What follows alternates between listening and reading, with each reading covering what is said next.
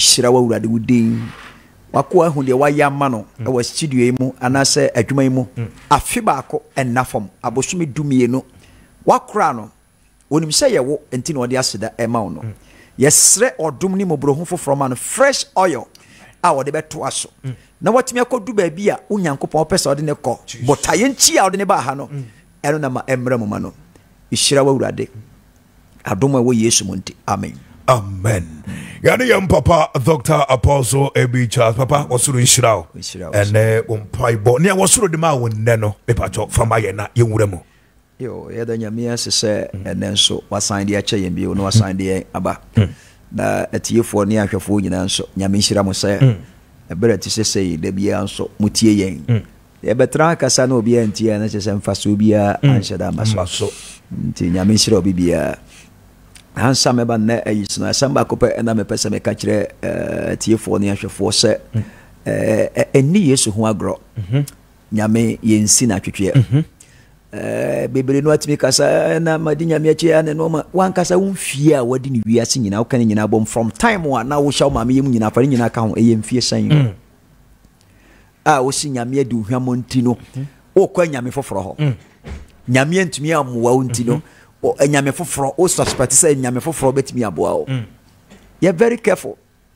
any sa na mo ne nsem bi etoda afiri wa no ba na fashi wadwum say nyame ne do ba ha ono ne wobotaye ntie wodo ba asase we so ono nko na kuta saa ade no enti so kwati nyankopon na kasa wo fa wo kwan ya na chese wa yira kura no ne nyame wode mre na ye na dwuma na minim yese mu amusu na mutie mi no by the close of the day no ebebo ne no nhia mu no awurade be hye wa no nyam amen eno ni ade am short message am pese me de ma tiefo ansa na ya ba ene message no minim nsam nyame ni mi akanti na me kasa ansa no enti bata nyame ho na obre aso and then many tiefo no kasa bibia for the scepter of the wicked okay obonefo ahimpoma okay Psalm 125 na msa edudo no a mo favorite quotation pa no verse number 3 no osina obonefo ahimpoma Psalm 125 verse number 3 obonefo ahimpoma entna otene ni chefaso na entisa ebema otene ni no atene ne nsa ade aka bone botaye ntia ensese obonefo ahimpoma etena ofie no ye tie nti sa obetena nsa de aka bone na ye ka ahimpoma na bebere na nhyɛ da nim because ye de poma no to aso nti omunim sa ye poma nko a ye ka ahimpoma ye wo mu types bebere ye wo de ye staff te se poma bia be hu na poma kuta obi na sa aboa bi ti siso asa ahimfodie bi na siso enye sa keke na ekɔ bibiom bibitim eno wade nam na sa no man ye de control nipa ebi so de ye ring na hye no ebi de ye bodua ebi kura de ye scarf na boniti ebi de ye duku obi so kura de ye ade keke o de be boniti o ma ye American ayifo yi o de asheniti bana na sheniti na uhu sa de na wadwe be yo se ade bi akeke abrantie bi na o ye Jacob ewofa Laban now you see the same thing then Jacob e kan say se enye meja suro a ewo meja enyankopon suro ewo mi mu a ene ne bambo a ne do de do me a enka obema me de me nsa pan na akofie kire se the scepter no oba wadwuma mu ana so oba ofie a na ade ne botaye nyina ne so obema wonya nsa pan obaye adwuma no de but ebe ye nsa pan was sama ketua mpre duni 10 times kire se wo ye adwuma te se wo sono but wo didi sentete a ye obebere ho a o tie yi o su because one day de bia wo so na papa ko one day pe wankwa onidi enti toda na asole kokora ne de nyese wo mpanyame asem opanyame asem pa ba onim se onipa didi a ene otimi som nyankopon but na brabo na be ye se one day krotena fi a enyeye enti ewurade kire Jacob enso mane ye the same scepter foforo kire ne dua bi a wonkonkotwa kire ne sign bi ne symbol bi a wonye ngu sa dua no ho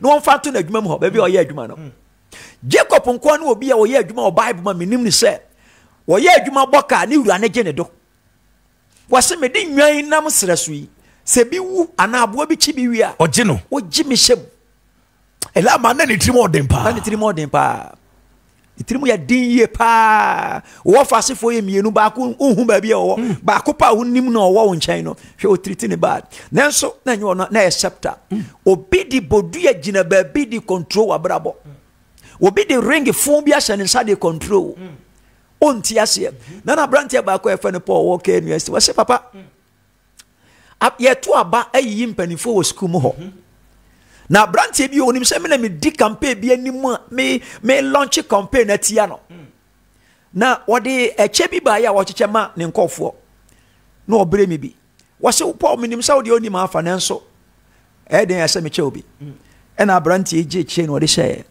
wo se duru se omko akoto aba na onim de ye no ato ama abrantie na wa ye campaign tia onim se eye scepter na wo de ama no no e control no obi betimi e di atade aye scepter ye ka scepter na ye tumi a ye de control obi no wo de ahye ade mo de ama o ebi kura timi de mo de hye aduane mu ye se ye to party o e de ye hwan party na mo nyina obi a medi bi na obi a de bi onya de wi a that spirit will control you the open na obeye enti bebre na ehuna mane ba to mo ntimi nkasa because scepter bi e control wo mo na scepter no eba be control no ma miensa pe wo life mo because onipa bia no said Psalm 125 verse number 3 ne kan was onipa bia what is Ecclesiastes chapter number 5 verse number 19 no was onipa bia nyame ma utumi se fadi na eno ne wo chefa okay enti ye wo chefa miensa pe onipa bia wo chefa edi kan aye wapom den nyame dia ma wo de wa ho den na ma wo ese wo sole ya wa ho den ka wo ba se wo de na kwakoye ase yare no fo bo se ko hospital ni am odro na sese na ho to kakra na ye wo sa kire se scepter bia sole tia wo okay and the second one ye wadwuma enti se wadwuma obi ho ye adwuma ni bi all right but sika na wonya no na adwuma mu no entime nso na aduane nko akora obedi na kwakọ han ne dan eno so scepter na solitaire obi won so adwuma no kura onya bi ena waye obi won so ono kura de kyese adwuma no ba bi eno ma obehia so de be adwuma no kura ono kura onya emo ho mbra no akwakoye the third one no ye aware eno so ye wo chefa ni bi no enti na wokọ man foforo bi e wo sunsomu a wokọ sunsomu a bebere no a wokọ sunsomu be ka kire o se said ye Ghana ye wo 16 regions no course ro ye 72 na ho ye wa man bebere na ho but emu bie ni ho ye ware ho asase we sun kwa na ye ware enti da bia metumi so man fo se ebeka one day kura mo wu na nware ya wale okay ebeka 2 seconds kura ya wale ansa na wako because nyame nim de ntia asase we so ma ye ware na ada asase ni nyina ye nware enti se wapom din wadwuma anase wa ware ye ho atochema e kire o se the scepter of the wicked be ye adwuma na utie baby a ye klika kan na Psalm 125 verse number 3 no wose na obonefo ahempoma entena otene ni chafa so enti sa ebema otene ni atene ne nsa ayebone enti obonsam ne reason ti a obetena wo chafa so yese obetena wo nsa ayebone enti bebre no a oni aware ni bi obi anse ne pe enu nti sa bema bi a waware ekoye mistake be se ne pa on found so wale no odiwachi wonu anim se be man ya medi na chi nkanye the right thing but onya binti aso butu ho sa eso kokotra ho sa obi so nya adwuma nye enu nti nkofo ade no owia okay na nko mpese obewia but owia wan wia onidi sana obonefo ahempoma no etie entina me share da bobo obi so nti so hu se bi wo bi wo no why very careful se kwa de bebre no use sa ye normal wedding ring ya bi no da she no da she wa dwebe say wedding ring na she no wa ware na she no so na nye sa na ye ebinum so de omo de to ma se se bansere no e ye sa scepter kro no abi no ebi so so ha omo de na ye ring ebi so de na kra so ye dark na she na ye wo dark bi wo ha se onipa ne hye no wo de hwe wanim say ya eno anu awie obe control simple ebi nso so kura timi de omo particular sika bi omo de ko omo odesign omo altar so eko infuse sa spirit ni womo ode ma say ewom be very careful enti enyentem anasa empentem nyi sika mfiri nkofo ho especially say bi about obebe bebre na ya campaign o say obi de baaje Dinedi. Ne dine sa tutia no. Oboa. Unyajia. Untumi ntuntia ne da. Die twa se control bi abe control. Enti se wan kasa wo wadwi mu se me party we na me wa. Ade na mfa nso wadwi mboko na ntena wo ba bi na wa akwa nkoto masa party no. Wo reason ti akwa akoto sa amasa ade no. Enti septus na bebre. Enti na ye wo bi ho ma watade sha. Ifiro ko bo se na obi bi ai basa. Ye obi ho nso wo che usika. Se fa ko hye wadwuma die na wo hoda da ni nyina besa afiri wo nsa. So enti we no mo ni sa septa na ya ka ho asem no. Fa se wadwi mi sa asase so wa ba yi. Eno ma miensa na nyame de ache ofiri. Wa wareye. Wa twuma. Wa pomuden. Sha no ma miensa we eya wo de afiri. Ensese wo betimi gifiri unsam. Na se efiri unsa de na se wo hu se eye obonefo ahempoma. Ebi na ayesa de no. Ebi ye Jacob said ye sha na medika aka no. Wose na Laban se sana katia. Ye mebedo ya katia de bia se no. Adwuma na wo ye nya ho akatia no. Wo de wa tenase na hwe bra wo bre ne sofa wo sofa wa adwuma no ho no eye ho akatia no. Wo de hwe bra wo bre e wo sa ware ni monti ho akatia no ana. Abrabo a wo te ho a wo boyi wo bom paye wo kwa asole wo so seed enti identity da ho kwa wo ware. Obonefo hempoma bi na asole etoda na hempoma ne bebre wa na ye akonwa bi konwa tuntum bi na hyeba bi na obi di control abrabo na no abrante ba kokora obeka na de o se papa me ko osofo bi ho no ma me wallet se de be ya mama misika o se pocket no dry me so me believe in that because nyame a kire sa de me say if next week ko se nyame de akonya mai na mo so mai akonya se mra ha ye be bia ye be kira kwankire baako every week bia baako at least na e bi ne multimedia twetwa omo ho they say bibi they say pocket no dry ye kira wo that is it what's it waji sa ade no or the sign wallet no no the koye o si gold hu adwuma bia no ye 3 days time ni afena ka kene say ne machine baako a ye adwuma no asinke ewura fom a kese ye ntimi fa machine ntu gi se gya na fom kata so I would have for much. I said, driver no cry yet smarter. Nyina ewura mu. Week pepepe, yes ne nkola baako, omo ye yes afra me baako mutu no wawu. Oh. Just enoma basa. Enu obi no de ne bae. Oba ye hwe ma na ye sa scepter, ade na ye de ma no sa ye scepter. En na twi sika free ni ho, e de ko ba bi foforo. E twi sika free ni ho, e ko ba bi foforo. Ye obi ho be che sika baako pe. Sika be ye free nipa die mo system mo no ya ka kire wa won kasa won yin ni da enti wodi ane se nyame ma yakonya na se bia de brebi eto ho a kire ya kira kwa ya kira wodi ane se uni ba bia ko no ane se obeba na urade afa ye nso ayi sa accept bia ekoso se ye bodua bi ne kuta wo bi se ye kawo bi se ye poma bi se ye bansiri bi se ye ade ben ne nipa de control wo no urade afa ye nso ayi sa de na afiri ho na wankasa nso wonya wasomdwe ante sadia ene minim baabi a obefa ene de obeya ebe masa wa wareye no anase wadwuma no anase de keka ho no atimi agina ye ka ne se bia wonte ase because unya meti bi da minim abrante ba ko a okọ university ya bi wase papa me dru school mu na me kokoda ye bed ni so a me so da ye se madwonso do me sorry na me nwonso but after that no na yem sa hwa woni megu ase obadwonso woni megu ase obadwonso eti kofie medical student the 3rd year oba betena fie Yohana ne papa de ne ba se papa se na ekoso ye ko mu no ne sa baby omode omo bed ne to no omode cement bi egu fo mo awurezi ho ne kakra ma ho na ye se empa ayi no ati se oma bo ase ne te se empa oma awurezi ho no na bed ne kokokosi so se ye dua altar or the say scepter ne bi e wo sa ade ne mu na obi a oba dasa ade ne so bia no e control enti se nipa na wo de sa hostel no ma han no ba o hwe onipa okura high destiny no ode ayesa ade na yo wo de hona ma to koda so a wo ye dan untumi nwie school no no mo de abrantie ba na se cheche no na e ho no onye ho bio from minim se nei na obi obsa be free school mo de a e free sa da ne be sin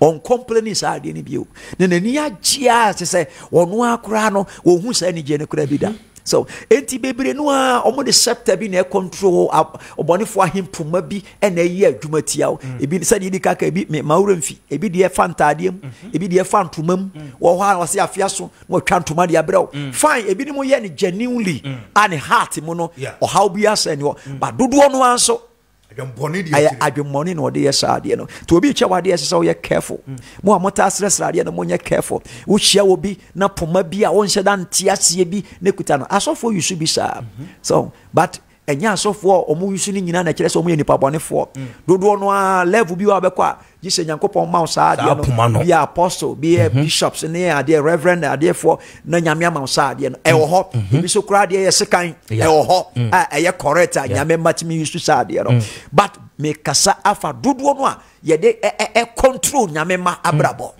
menim bra yɛwɔ ɛwɔ yɛ nim sɛ bia yɛbɛtumi de kakra atoa so ama na sɛ yɛbɛno papa kakra to so yɛ ɔbɛn 9 minutes wode fa kakra bi to so ma yɛ enti no sɛ yɛde bi to so na me ka ba bɛsi sɛ deɛ medi ka de hyɛ aseɛ foforɔ no sɛ fa hyɛ w'adwe mu sɛ saa nɔma mmiɛnsa wei ɛyɛ wo deɛ nyame de ama wo firi awareɛ adwuma apɔmuden saa nɔma mmiɛnsa wei awurade de akyɛ onipa biara ɔsɛ onipa biara mama otumi sɛ fadi yie ɛno ne wo kyɛfa wɔ ateasefoɔ asase so enti womma kwan mu wɔ bi ɛmfa ne nsa mɛka saa nɔma wei no mu bi na ama wamfa wo nsa nkwa nkɔsɔ bɔne mu ankwa nkɔyɛ bɔne because sɛ yɛna mekyerɛ mu ba no was wonya adwuma nya wobɛtumi akɔ akɔwia wobɛtumi abɔ apo wobɛtumi asisi nkɔfoɔ wobɛtumi atwa nkɔfoɔ aza ɛne adeɛ wonya awareɛ no bia wobɛtumi akɔtale obi deɛ ho wobɛtumi akɔtena baabi akɔ akɔyɛ ahyɛ wɔde sɛ wapɔmuden ɛnsisi yie a ɛtumi de wokɔ pia abosomfie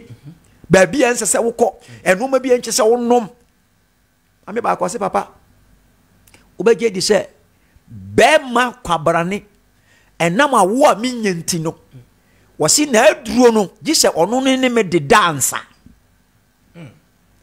obi a waware o a ɔpa wo a waba ho ɔpa wo nti na wo ne ɔware ne de dansa wɔne ne de dansa na me ka sɛ nti wokunu deɛ wontimi ne wo mfa nda ɔsɛ sɛ wokunu betimi ne ɛne wo de adama na ɛyɛ nka ɔno abɛma waduro no nti ɔno ne da no bɛfa afuro nti yes ɔfa afuro nso ti bana wanyinsɛn no nso so yɛ sɛ nipa no deɛ ɛno nti na ma ne ba counsel no wase papa me yam hyehye me hu deɛ menyɛ manyinsɛn sɛ me kɔ 12 months ni mentimi ngo na me hu sɛ mɛka kyerɛ me kunu ɛna me hu deɛ mɛyɛ bo me kunu sɛ na akomateɛ no obetimi kura akɔyɛ papa no bɔne na papa no so tie mfikire wa akyɛ sɛ ɔbɛn papa me hu deɛ menyɛ saa bɔne fo ahempoma de bi no ɔma ne de nsa bɛka waware de nsa bɛto adwuma so ɔde sɛ wa so ɛna ama ɔdo nsa akɔka deɛ nsɛ sɛ ɔdo nsa ka na ɔba a waware a ɔbarima bi a ɔnyɛ wo kunu ɔnse wo pɛda se wɔ no bɛda sɛn kora na abɛfile enigye bɛ na wo mu but otumi yɛ saa because ɔbɔne fo ahempoma bi control na wale menim deɛ control wo so menim deɛ ɔba me yɛmfa just 4 calls pɛ wonderful no ma start Fred. Hello. Yeah. Good afternoon. Good afternoon. We need a baby or casa free. Because my friend Esther, my friend Mataiko. Esther or casa free here. Mataiko. And what for him? Michelle Camp Kwanso. Michelle Camp Kwanso. Esther said, only handkerchief for baby. Okay. Only handkerchief fit up baby. Me nimba bia sad in the befi. But a brasso said. Me kan say handkerchief futa de nim de de e bra so se wudi adanse bibi baba si e sa man to we mu aho asem wa e bra so se nyame turn things around but ade ba ko ametufo ho ye se hwe wani okay because bi so person o ma wani yare enso e ready shira okay 0550 922 hello. Good afternoon. Good afternoon. We need a baby. Do radio no mame. Do no. Ofra pa do. Okay, Antiama from Chado. Me ni mora hwe wankasa ufia ufiri mo. Pe mami bi oyɛ panyin. na se wonni bi kura abobohia na fa che no chene bibi te se ntoma na atade bi a officer de mala na ni bagye because sadia ye kase obi anyame ma otumi adidi ye no wan kasa wo de nkuta o enti bere bia obobra na besa ba begina ba bia wugina no a o try se de kura ka bebere kura ba nsama ni nyina besa afi nsama besa begina ba bia wugina no a ade bia be ba nsama oni je hu bia no enka. Okay. Hello. Good afternoon. We need to be your free. But I'm in the radio from Ashama. Okay, a radio from Ashama. A radio say open your passport and our passport picture. Ka onye di tianka mepe. I come to one some no kano. E bi o fase wa dwum say wase a wa ba nyina no wadwuma nti a ba wiase so ba behwe nyanka nko a. Enti se wan hya se so behwe nyanka. So wo bi o so ni bi o. Ebem enkofo bi be wagya mo ma wo fie di ama wo. It is so you're very careful, Sadi and home. And now, at your say, you're going to one and some out. Okay. And you one, I'll do Shikabe to kind. Thank you. Now I'm fair. Hello. Me Pocho, we didn't be your cousin free, Papa. Thomas, free Thomas. Okay, Tommy from Tama. Thomas said, oh, me name or some kura woman. But boy, what you me and webi now by. Okay. And na bompa ye tia yare kakra ebeba te se malaria na se ho be on and off kakra bompa ye tia sa de ye sunsum no bia ma waduane adi. Okay. Hello. Yes sir, we need to be our cousin free. I can stop in someone. Your friend say you very Esther Hammond. Yes. You ba. Hey, what is this Bema? Wow. Nyamenshira pa. Nyamenshira sa. Nyamenshira sa wakasa. But tieni madam tieni because ade di nachi. A man ya ade ma obi a omde boni yi na ye. Ti say minim say mitwi no bia mu da hode a. Ti say wa ya ade a eye. I was obi kai wo. Da wase no omde boni betua waka. Oh. Pepe na ekoso no. But awurade be yi wa frimo. Amen.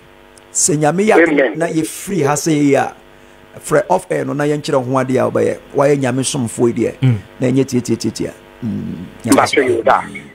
also papa ne de no na de atoso no 0550922929 0550922929 na afi wonso wawura mu bi aka ye just 2 minutes papa fa numbers no to bi amaye fa numbers no to bi amaye the numbers near me and some first one is 0557 0557 574 574 770 770 0557 0557 574 574 770 770. The next one is 0557 0557 636 636 047 047 0557 0557 636 636 047 047. Last number is 0540 0540 589 589 543 543 0540 0540 589 589 543 543. Any number from here. Echina council na yebetimi director. Okay. But me sorry akono hunu say obefa Yesu sa okra na waje nkwansa na waba unnim Yesu a. Ya betra ya say echina bra betimi ba say echina nkra ma to eni nyina na obi afira asase so. Enti say ekoto nso a den na abaye. Okay. Enti fa Yesu a nwumere ya wie ya ansa na baba council na kra waba. Na me nshira ye. Okay, papa you for na council no Todua. Odoko Roland Hotel. O baby alpha council pe Odoko. Na me yaduma china na papa be say 5 o'clock na homachi no up to 5:30 na near start. Okay. To betimi abantem no afri hontem. Okay.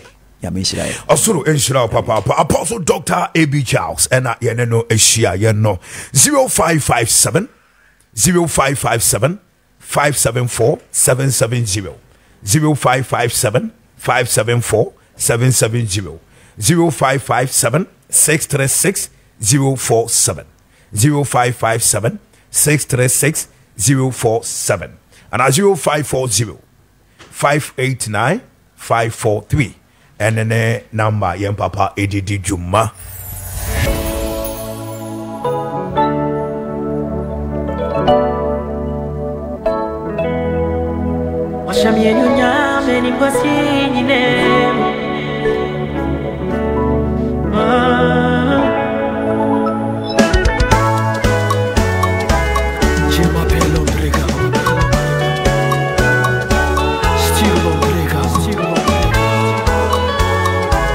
Only God. You be am pano na ufayo.